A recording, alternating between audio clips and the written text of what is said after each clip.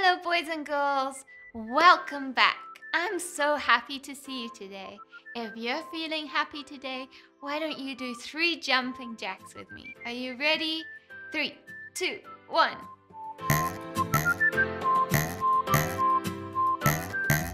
Awesome! Well done. And guess what? I have a special visitor today.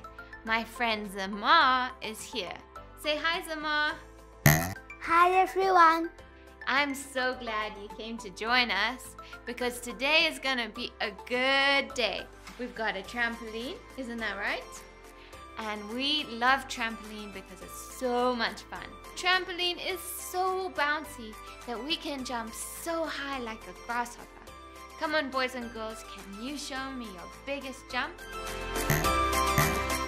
Yeah, that's so good. Awesome, well done everyone. Those were some pretty big jumps. That was fun. Yes, it was.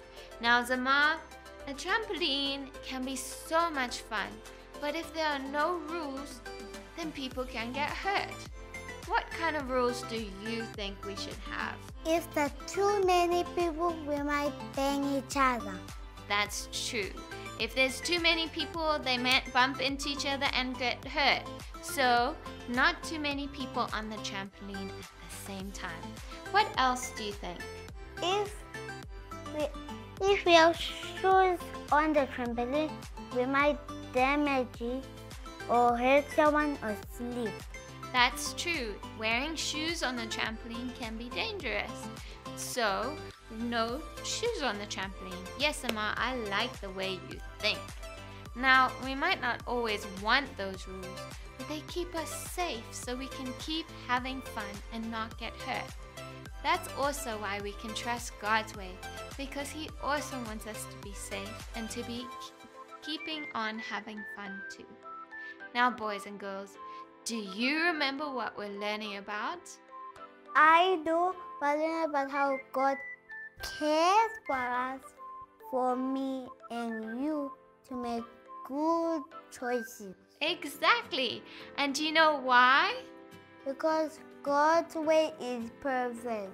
Yes, and He only wants what's best for us. Well done, Zamar. Boys and girls, can you say that with us? God's way is perfect. That's right, and let's do the actions as we do our memory verse together. God's way is perfect. 2 Samuel 22 verse 31. Great job, Bangani Bami. That's correct. God's way is the best way. Even when we have our own ways of doing things, His way is always the best. God is a good dad, and He loves us, so He always knows what's best for us. Now, Zamar, I know a great song about how perfect God's ways are. Should we sing it, boys and girls? Let's stand up and sing together. Oh, I've heard 1,000 stories of what they think you're like, but I've heard the tender whisper of love in the dead of night, and you tell me that you're pleased and that I'm never alone. You're a good, good father. It's who you are. It's who you are. It's who you are, and I'm loved by you. It's who I am. It's who I am. It's who I am. You're a good, good father. It's who you are. It's who you are. It's who you are, and I'm loved by you. It's who I am. It's who I am. It's who I am. You're a good, good father. It's who you are. It's who you are. It's who you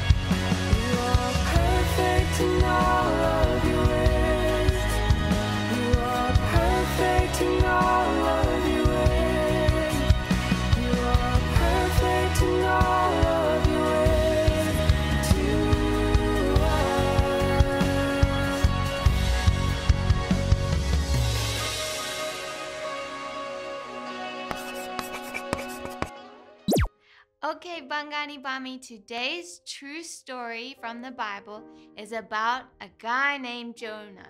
Zama, what was his name? Jonah. Yes. One day, God told Jonah to go to Nineveh. If Nineveh was that way, what do you think Jonah did? Did he go God's way? Nope. Sadly not. He didn't. Everyone say, "Oh no, Jonah, not that way." Oh no, Jonah, not that way.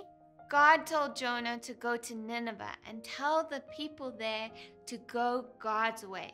But Jonah didn't want to go to Nineveh. Jonah thought he had a better idea.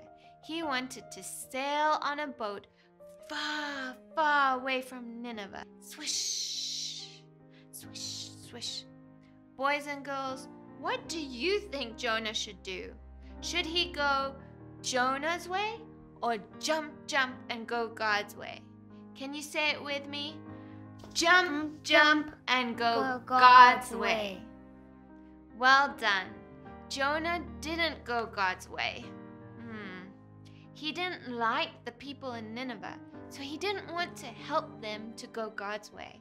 So instead, he got in a boat and sailed in the opposite direction of Nineveh. Jonah wanted to do things his own way instead of God's way. While Jonah was in the boat, a big storm came with wind. Can you rub your hands together like this? That's good. Then it rained. Let's pat our legs like this. It rained more and harder. That's good. Bangani Bami. Jonah knew that God sent the storm for him. So in order to save the other people on the boat, he threw himself into the water. Let's jump. You can see it like this. The storm stopped. But then Jonah called out to God, and God sent a giant fish to save Jonah from the sea. So there was Jonah inside the tummy of the big fish, and he was feeling very sorry for not going God's way. Let's look sorry. So Jonah prayed, and he told God he was very sorry he didn't go God's way. Then he praised God, and he knew that God's way is perfect, and he knew that he had gone in the opposite direction. When Jonah finished praying, God made the giant fish spit Jonah out onto dry land. As Sambe ni Bangani Bami, let's jump out like Jonah did, like this.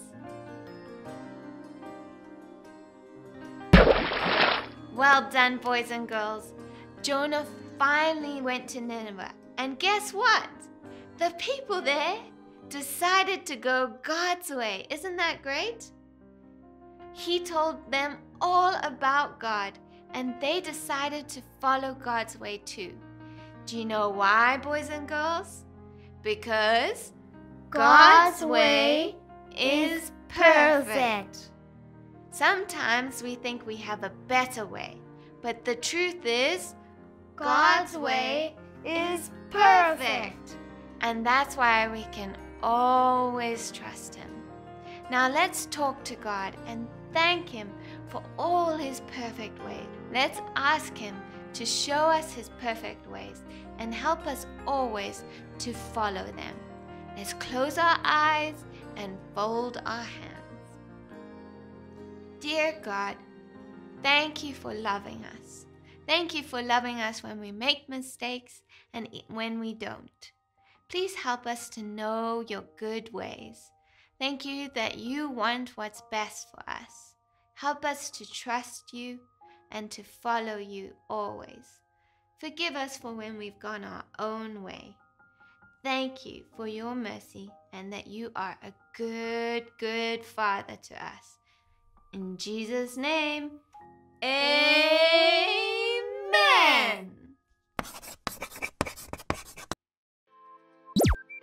Wow, that was a great story. When Jonah was inside the big fish, he finally decided to go God's way. And we can go God's way too, because God's way is perfect. Whose way is perfect? God's way is perfect. That's right. Okay, Bangani. Thank you for spending time with us today. I loved spending time with you. Let's jump to go God's way. See you next time, Bangani Bami. Bye.